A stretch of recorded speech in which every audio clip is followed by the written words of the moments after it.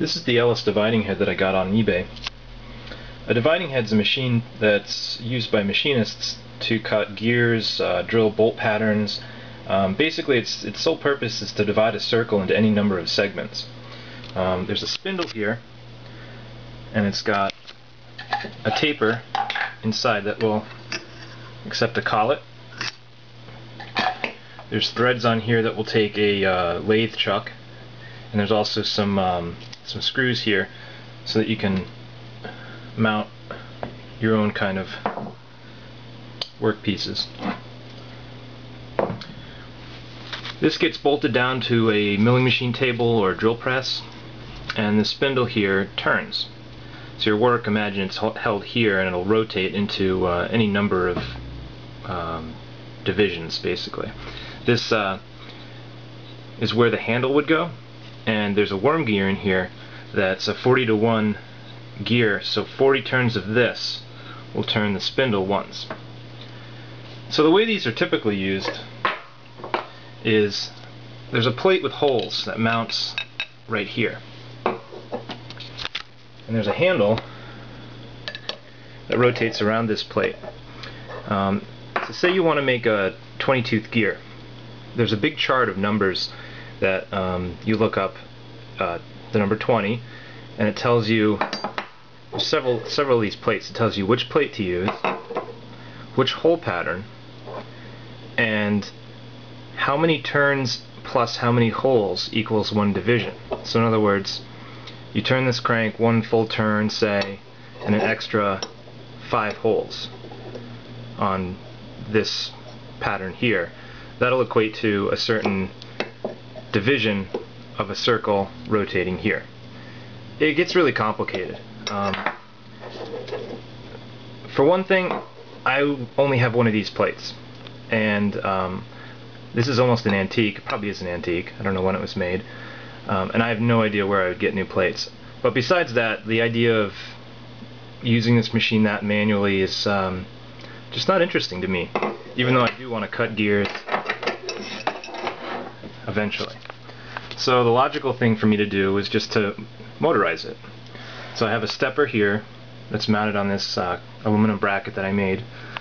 I bought these these two pulleys on sdpsi.com, and if you look at my website, there's a source for those. But hopefully this is the kind of thing that I eventually want to just be able to machine on my own. So, like I said, here's the stepper motor, and it's got a cable running to this contraption here that's I purpose built for this machine. Let me turn the light off so you can see the display better. On the left side here, I have the number of divisions. On the right side is an index counter. I can change the number of divisions this way. It'll go up to 999. Let's say we want to do 60. Because these buttons are easy to press, there's a lockout right here. Won't let me change them. So then, just to advance the machine, I've got a momentary toggle switch. It'll go in either direction, and you can see the spindle will rotate in the number of divisions that I need it to. So this index is just kind of a counter for me to know where the position is relative to where I started. As you can see, it clears when I change the number of divisions.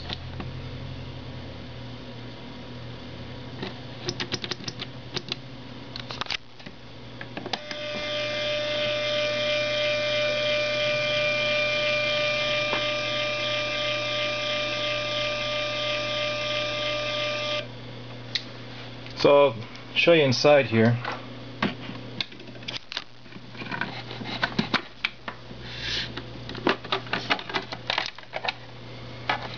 Wiring's kind of messy.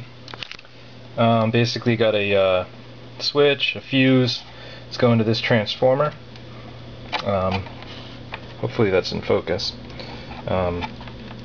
This board right here is just a rectifier and capacitor to give the it's about 30 volts DC to the motor driver, which is this board down here. Let's see if you can see it. Mounted on the front here, there's a rectifier, capacitors, and a 7805 regulator going to another tap off of the this is an 8-volt tap from the transformer.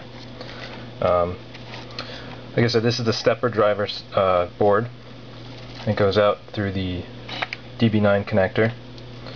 And I'm just using a regular serial extension cable. It seems to work fine, but it's only running at about like 0.8 amps, I think.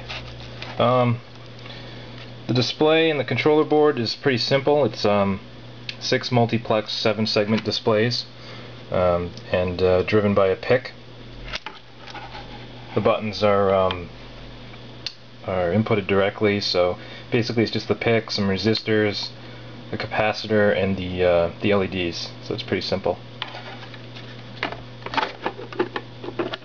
And that's it.